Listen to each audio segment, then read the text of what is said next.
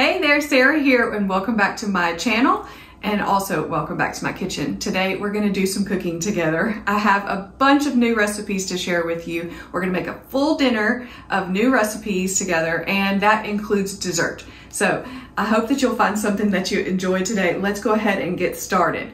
Okay, so we're going to get started with this homemade barbecue sauce. Just turn my burner on quickly, sort of a medium heat. And it starts with 2.5 cups of ketchup. This is going to be for grilled chicken. So I wanted to go ahead and get this barbecue sauce cooked up. That way I can put it into the refrigerator until we need it later on. It'll be nice and chilled. 2.5 cups of ketchup, 1/2 cup of brown sugar, packed brown sugar. What else? It has mustard, 2 tablespoons of mustard. I have all my measuring spoons out here because I felt like this is going to require a lot of measuring. So I thought I better just go ahead and get them all out. 1 and 2. We will give the measuring cup a little spritz. Hopefully the honey will come out easier. Just a cooking spray. 1/2 cup of honey. Yeah, you can see this is going to be a really sticky, sweet barbecue sauce. Straight in there. We also need some molasses.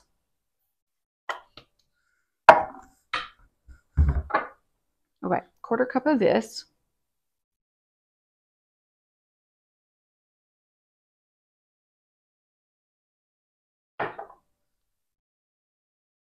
I would not say that that helped.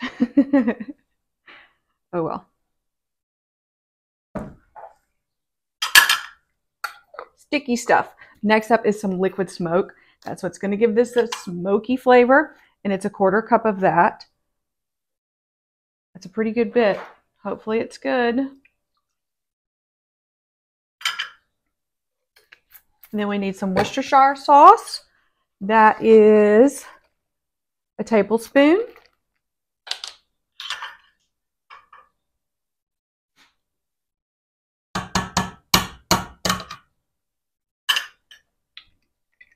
Now on to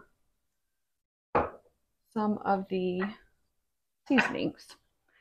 It calls for 2 tablespoons of onion powder. I don't think I quite have 2 tablespoons, but I'm just going to pour in what I have left. That was probably 1 tablespoon. 2 teaspoons of garlic powder.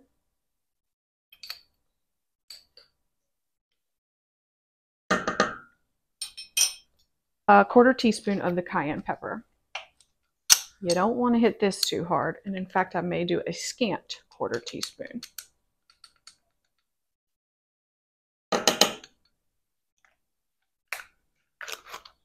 Okay, let me grab my red wine vinegar. I got this on my most recent Azure order. How much of it? A tablespoon.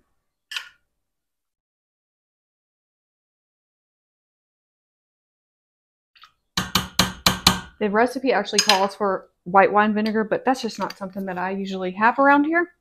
So I'm just going to use red wine vinegar. I need to also put in a split jalapeno so that we can get some of that spicy jalapeno flavor as well. So let me grab me a little knife, and I'm just going to cut off the end there, and I'm just going to split it into half. I may go ahead and take the seeds out too. I'll just do that over the trash can. Okay, and what I have here, I just was seeding this over the trash can. This is just a jalapeno, and it is split in half. First, I'll give this a quick stir, and then I'm going to drop in the 2 halves of this. This is just going to give it flavor without having to chop up the pepper or anything like that. And I can just fish these out later once the sauce has cooked. Okay, it looks like barbecue sauce in here. Smells good too. All right, got everything kind of stirred together, so I'll just pop these in and they can warm in the sauce with the rest of the ingredients there. Yummy. So if you wanted it spicier, you could add more cayenne. You could add serrano pepper rather than jalapeno, or whatever pepper you like. You could make it as spicy as you like. We don't love spicy, like hot, but I just like it to be flavorful, of course. Okay, so we'll just let this simmer. This is just going to come up to a simmer, and we'll let it simmer for 30 minutes like the instructions say there. And it can be working right here while we are doing some other things. The next thing we're going to get started on is the dessert, which is called apple kolaches. And that is basically just a pastry with apple filling inside. So I actually put together the pastry this morning before I even got ready for the day. So I'll show you how I did that now. And then we'll get started on rolling out the dough for the apple pastries.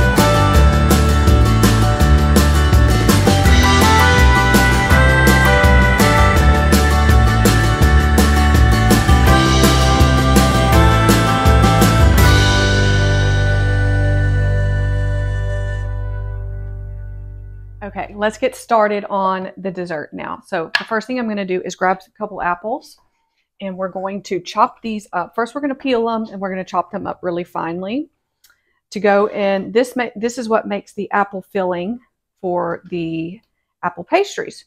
Where is my vegetable peeler? Here it is. Here we go. Let's just peel these. I need like a little garbage bowl or something.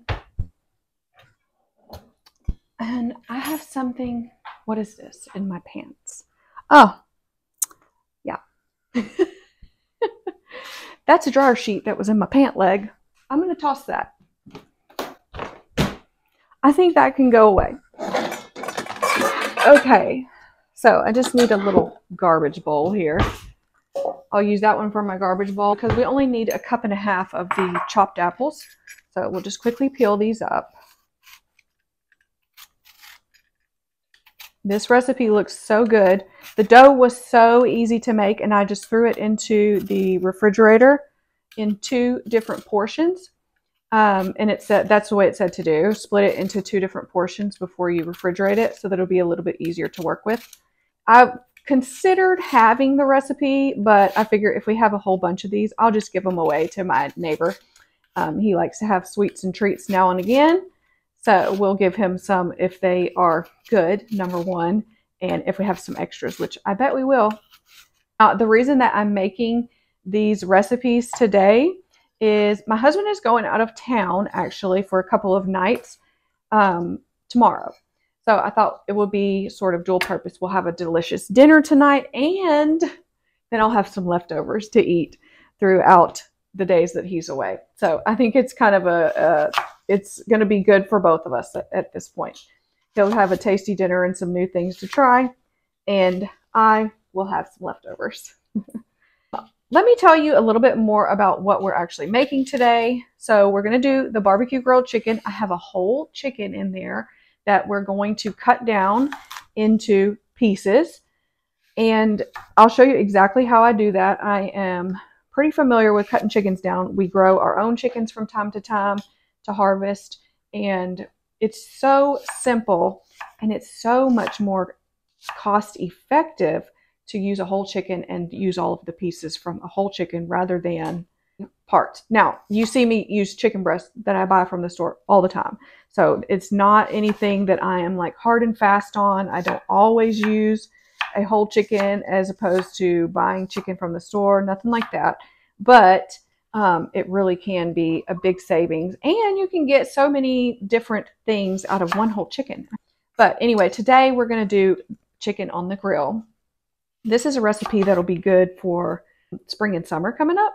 So I always love to grill, and this is going to be a perfect recipe for that. The only thing that goes onto these chopped apples is a tiny bit of lemon juice. I'm going to put a tiny bit of lemon juice. The recipe doesn't actually say that, but I just don't want them to turn really brown while I'm rolling out the dough and everything. So I'm going to toss them in a tiny bit of lemon juice and put some cinnamon on there. You know, this might be close to a cup and a half. So I'm just going to cut around the core on this one. We'll go ahead and make it all, but we'll go ahead and use all the apples, but a cup and a half of apples is not very much.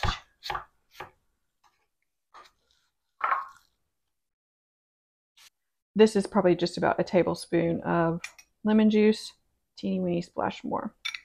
This bowl is not nearly large enough to mix that through, so I'm going to put it into a different bowl. I'm just going to have to use a bigger bowl because I know I'm going to make a huge mess if I try to stir that up in that bowl there.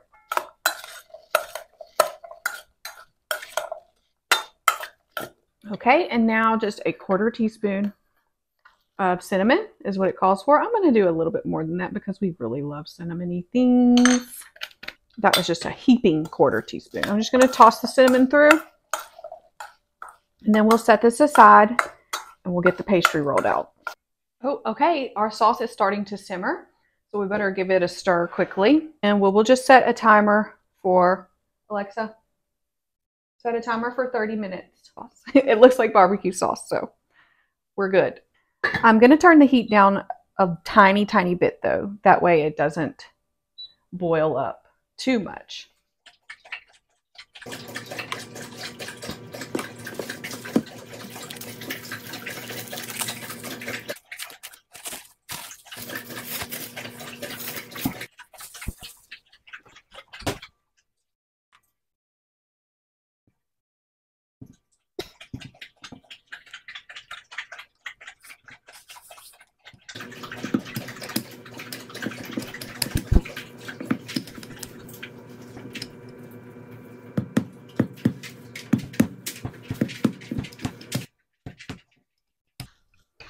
Okay, now that mousse is done, I am going to roll this out. It says to roll it out to a 15 by 9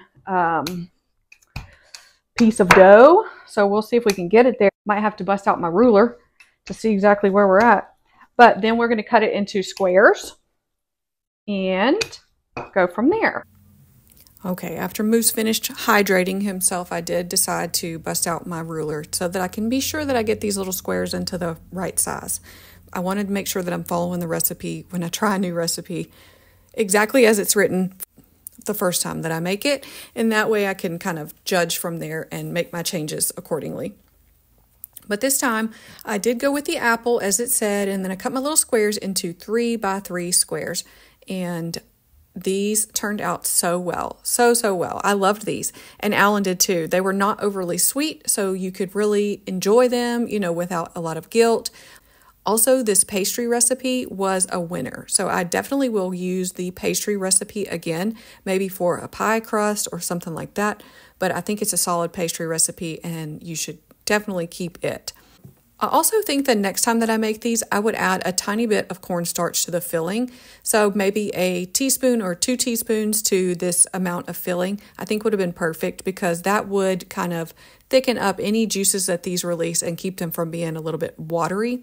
I do think that these are best served fresh, so make them for whatever you're going to make them for and then eat them probably in the same day. Now, we enjoyed them over the next few days, but they start to get a little bit of moisture in there, and the pastry gets a little bit damp from the apples releasing their moisture. So that's why I think that they're best served fresh. Now, it doesn't really affect the flavor of them. They're still good, but best served fresh for the best quality, I would say. I do think I would make these again, and I think you could probably change out the fruit as well, maybe to blueberries or something like that, but go ahead and add in a tiny bit of cornstarch. That way they don't start to get soggy and wet when they're baking up. I got all of these done. Don't they look adorable. Oh my gosh, I cannot wait to try these. Look at how cute. They're gonna go straight into a 400-degree oven for 10 to 12 minutes. And I'm gonna keep a close eye on them because I don't want them to get too done. It just says cook until the bottoms are lightly browned. So that's exactly what I'm gonna do. And I put a little bit more apple into this second batch. I kind of went through and put a little bit additional onto the first batch as well, onto the ends, because some of them, they didn't have any sticking out the ends at all. So we'll see how they cook up, which ones bake up better, but I think they'll be delicious either way. So into the oven they're gonna go for 10 to 12 minutes at 400 degrees. Okay, I've got 2 cooling racks I just pulled out, and we need to get these little kolaches out of the oven. Let's see how they're gonna look.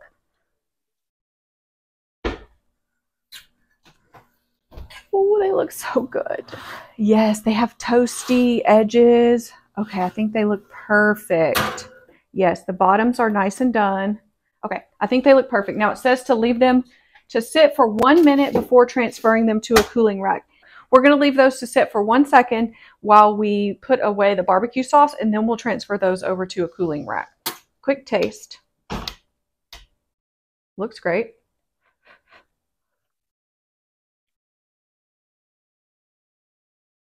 It tastes incredible. Yeah, that is delicious. It's not spicy hot. It's really good.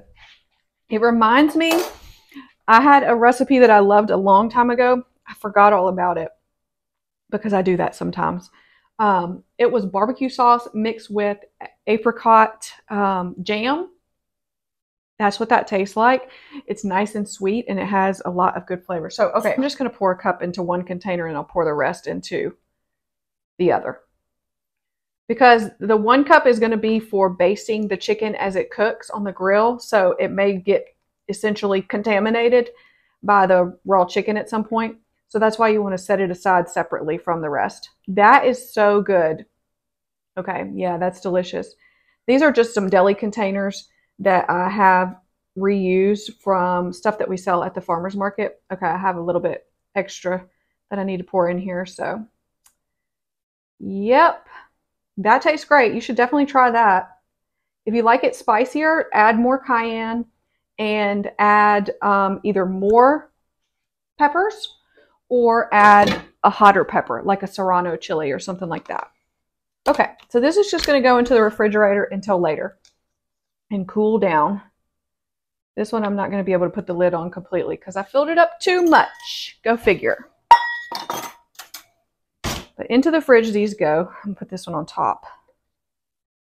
Really quickly now, I'm throwing together the little glaze or icing for these apple pastries. And first I started out by making a giant mess with my confectioner sugar, but I didn't want to get a bigger bowl. And that's just the way I am. So all I did was mix that with some, actually I used almond milk, a little bit of vanilla, and a tiny pinch of salt. Just drizzle that right over your little pastries, and they're adorable. You probably can do a more beautiful job than what I did here, but they still tasted great no matter how they looked. The recipe was a hit. So now we can try one. Let's see how these are. Ooh, which one do I want? I'm going to take the worst looking one just because it's the worst looking one. And it's only bad looking because it kind of came open when it was baking. Let's try it.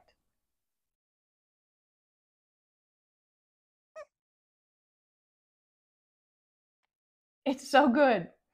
It's so good. The apples are perfectly cooked. I was kind of scared that they might be a little bit hard, but I think because we chopped them up so finely, they're baked. I mean, they're cooked through. They're nice and soft, but they're not too soft. The pastry is so good. It's like just savory enough to complement the sweet apples and the little frosting that we put on there, drizzle that we put on there.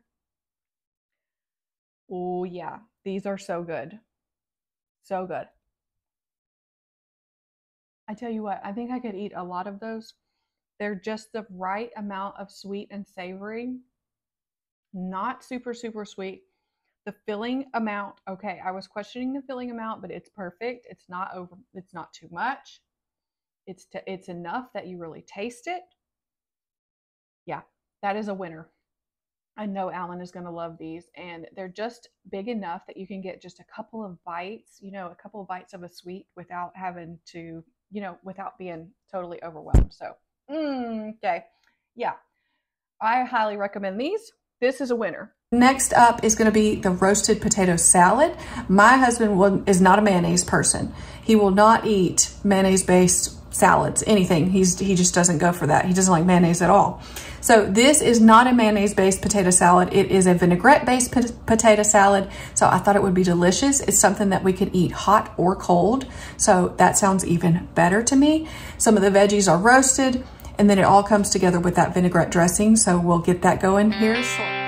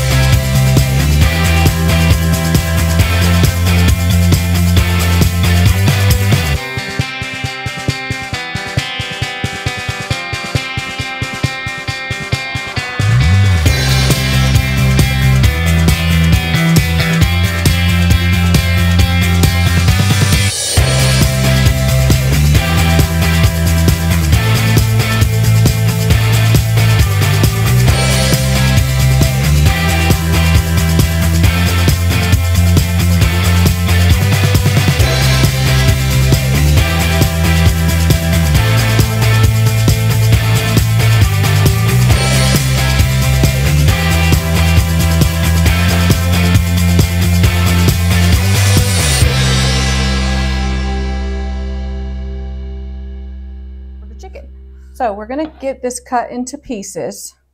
Make sure it's nice and dry. I'm gonna start with some kitchen shears. First, I'm gonna flip it over. We're gonna start on the back. Flip it over with the neck facing me, and we're gonna cut out the backbone.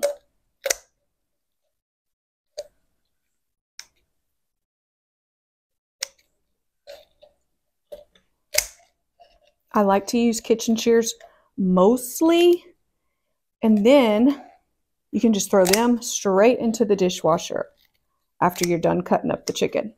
And see, these are nice ones because they come apart completely. So you can take the parts, take them apart and put them in, and you don't have to worry about, you know, stuff being stuck in the cracks and crevices.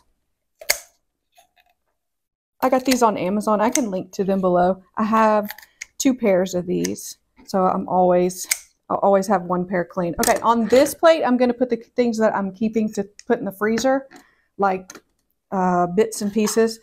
And then on the other plate, I'll put the actual parts. So I'm going to cut off the wing tips as well. Those I can save in the freezer. And they will just kind of burn on the grill anyway. So I'm just going to take them off. Okay, next up, we're going to go through the breastbone here, and it helps to have a nice sharp knife for this, which I don't, so I'm going to use my kitchen shears.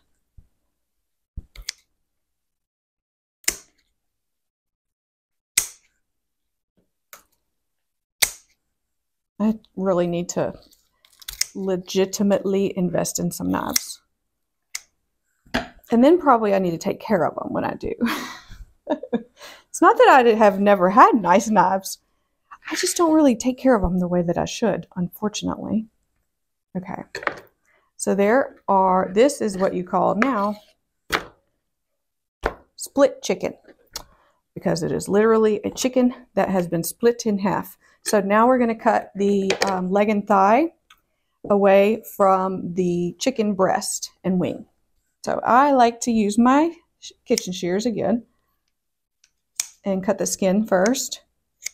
That way the skin kind of stays on the appropriate piece at the appropriate size. And you may have already cut through the joint when you did the backbone. So, yep, sure did. Okay, we'll do the other one exactly the same way. First cut the skin. That way it kind of stays where it's supposed to be.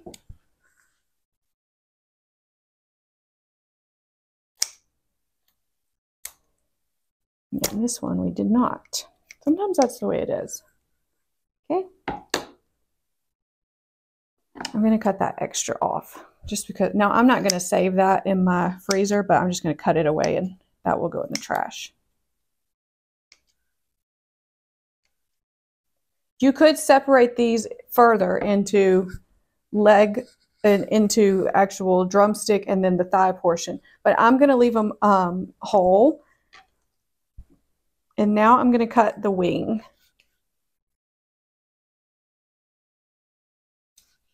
Just want to cut into the joint here, or basically just following the joint around.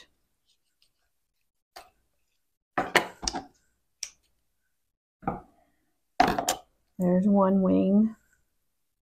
Great thing about chicken is you can get pretty good at it because they're always the same. Okay.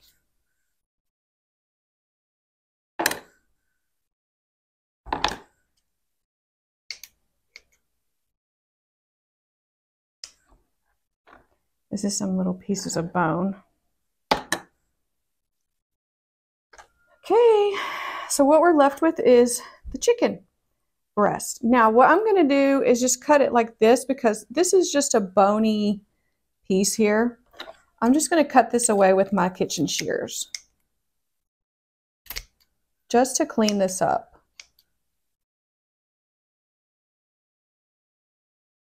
Yeah, and that looks a lot better. Same for this side. We'll just cut away this bony, that's basically the ribs that's there. So we're just going to cut those away. There's not, you know, a lot of meat on them or anything like that, so we don't really need that. And then cut this bits off the end. Just some extra fat.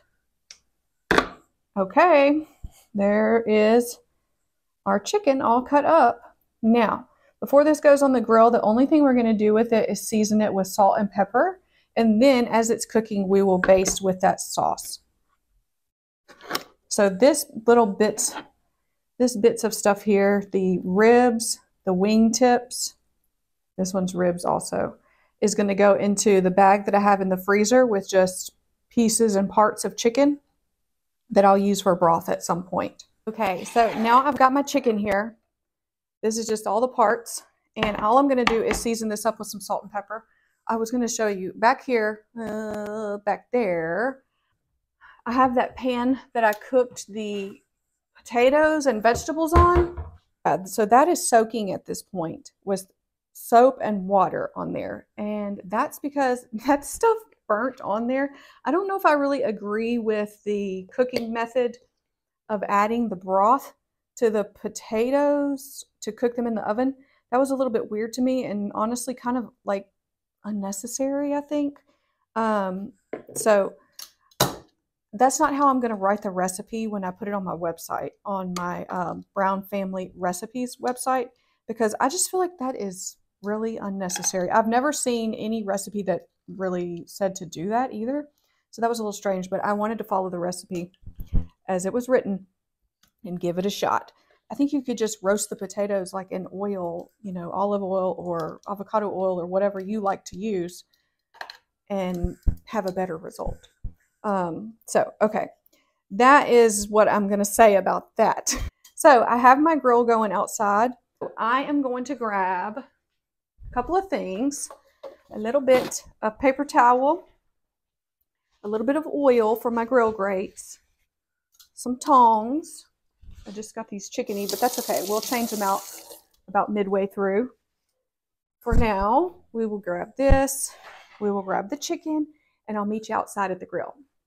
So my grill is on, it says it's about 500 degrees in there right now. That's because I have a couple of burners on super high, but that's because I wanted this to get screaming hot so that I could really clean it up. I haven't cooked on this. I'm going to move my chicken over to my table behind here. I haven't cooked on this year, so I wanted to be sure I could get it really, really clean and, you know, cook off a lot of those bits before I started cooking on it. Everything's going into the air. Okay, so now we have all that stuff cooked off of the grates and burned off of there basically. So they're nice and clean. They don't have a bunch of junk on them anymore, but we need to oil them up with some oil on a paper towel before we actually put the chicken on. And let me show you the grates here. So what I have is this side is on, they're all on a medium heat right now. What I'm gonna do is turn this side down to a very low flame. These will stay on medium over here, but let's put some oil first and then we'll actually get the chicken on.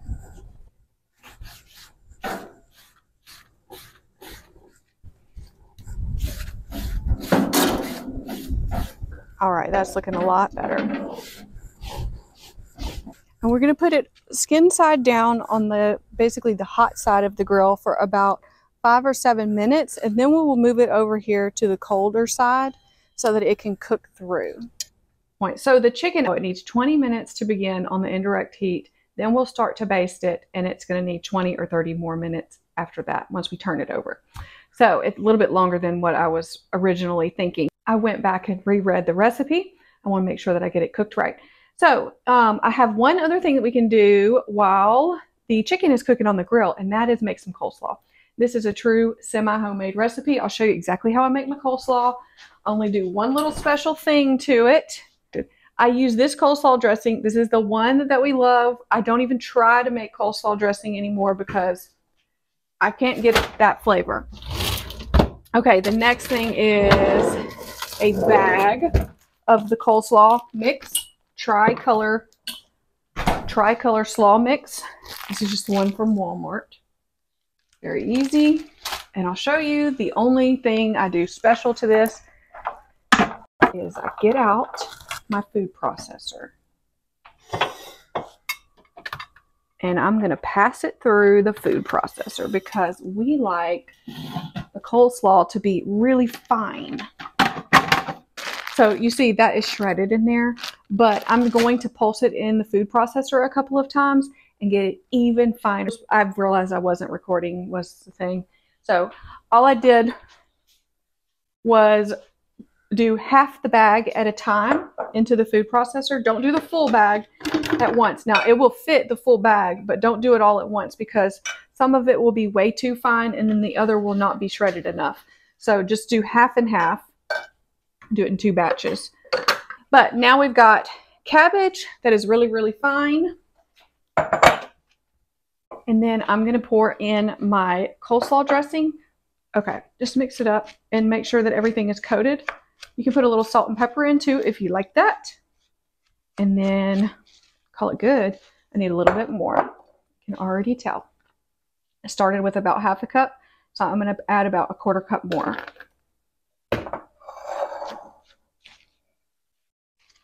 And that's my secret family coleslaw recipe because I tried for years different recipes for coleslaw and it would be fine, you know, good enough or whatever. The only time that Alan ever liked my coleslaw was when I started to use this thing of dressing. I like it too. But I like it even more if he likes it and will eat it. I don't want to just make a whole thing of coleslaw for myself.